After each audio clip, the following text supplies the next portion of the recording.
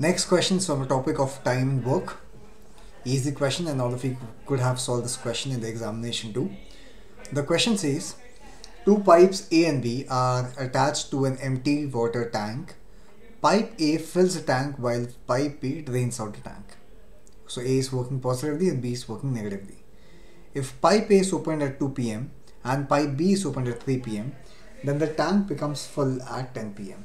Instead, if pipe A is opened at 2 p.m. and pipe B is opened at 4 p.m., then the tank gets filled in by 6 p.m. If pipe B is not open at all, then the time in minutes taken by tap A, or let's say pipe A, to fill the tank is how much, is the question. Clear? Let's have an understanding that if both the pipes are opened at the given time, what is the amount of time that they are taking to fill the tank. Let's assume A is filling up A units per hour and B is filling up B units per hour. From 2 p.m. to 10 p.m. Pipe A was opened for 8 hours. So the amount of work done will be 8A, where basically A is filling in A units per hour. Similarly, B is also working.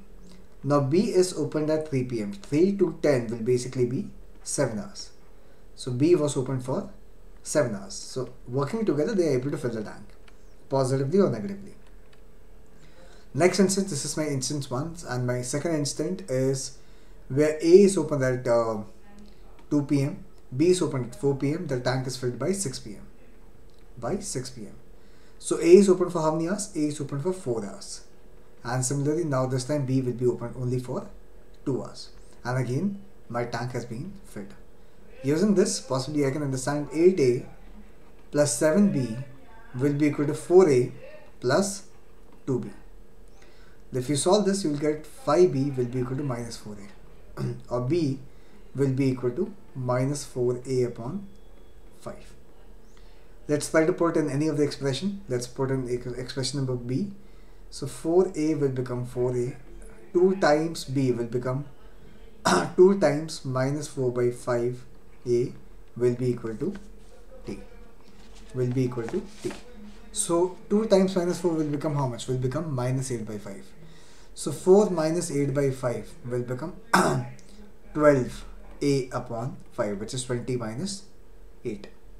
So 12A upon 5 will be equal to T, right?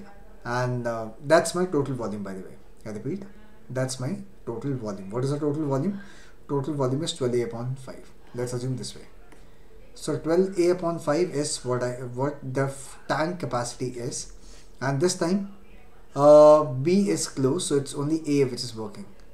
The question is, for how many hours, or for how many minutes should A be opened, so that in all it should be able to fill 12A upon 5. So the value of time will also be equivalent to 12 upon 5 only. 12 upon 5 in terms of number of hours will be how much? 2 upon 5. Alright, 2 upon 5 hours will be equivalent to which option among the 4? Will be equivalent to option number B, which is basically 144 minutes. And that's my answer for the given question. I hope all of you have understood it well.